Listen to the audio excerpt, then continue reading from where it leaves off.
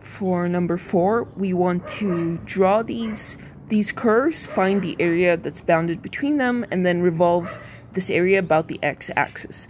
So let's begin with drawing this first curve.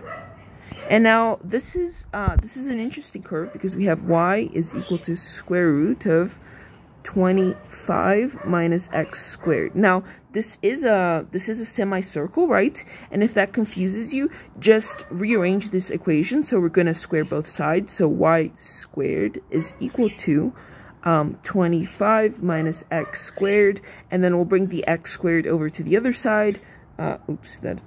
So I have y squared plus x squared is equal to 25, and now this just looks like an equation for a circle, right? Which is y squared plus x squared is equal to r squared. So this is a circle centered at the origin, whose radius is the square root of 25, so whose radius is 5. So let us draw this.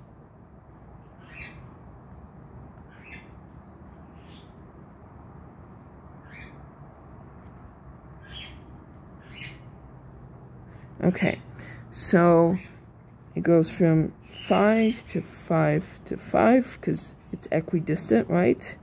So we're going to have here, and I hope I can draw this right. Yeah, we're going to have somewhat of a semicircle. So this is y is equal to square root of 25 minus x squared. So that's one of our curves. What's the other curve? Actually, we have quite a number of them, right? We have the curve y is equal to 0. So y is equal to 0 is just this one over here. This is y is equal to 0. What else do we have? We have x is equal to 2 and x is equal to 4. So over here, this is our x is equal to 2, x is equal to 2, and lastly we have x is equal to 4.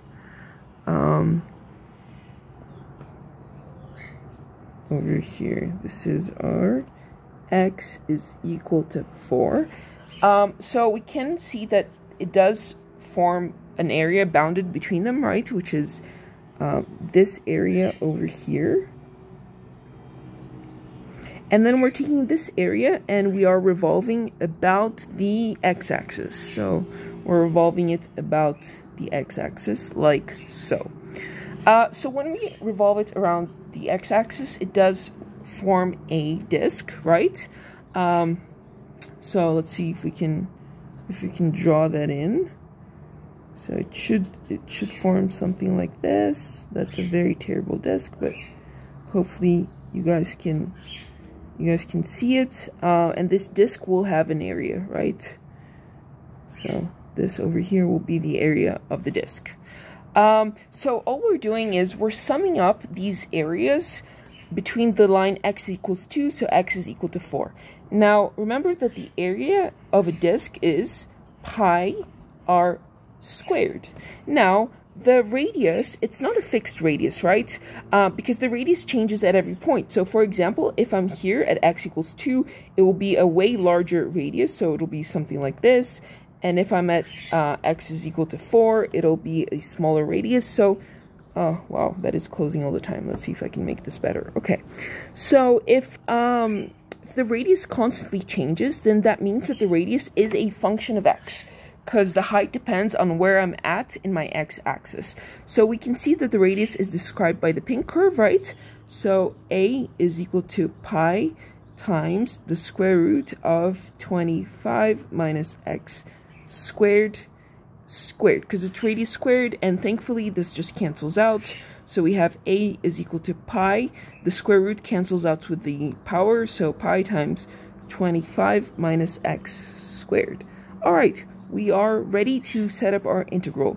So we're integrating, our boundaries were from 2 to 4, and I'm going to put the pi outside since it's just a constant, and we have the integral of 25 minus x squared times dx. Now dx, if you guys are curious, dx is like this little width here that I've colored in dark blue, which, you know, it goes across the x-axis, right? So we have this little width that gives us our volume, and it's like a tiny chunk of the x-axis. So now we're ready to integrate. When we integrate this, this is pi times 25x minus x cubed over 3 from 2 to 4. So all we need to do is plug in our boundaries. So pi times 25 times 4 is 100 minus, let's see, this is 4 cubed, so 60, oops. So 64 over 3, and then minus the lower boundary, right? So minus 25 times 2, minus 50, and then minus minus is a plus, plus 2 to the power of 3 is 8, so 8/3. So when we put this in our calculator, let's see what this gives us. So minus 64 over 3 plus 100 minus 50 plus 8/3. So this should give us, let's see, yeah, so this is equal to 94 pi over 3. And yeah, that is our volume. So all we did was we found the area between these curves, bounded between these curves. We revolved it around the x-axis and saw that it forms disks, right? And that the height of these disks constantly change. So the radius is the square of the pink function.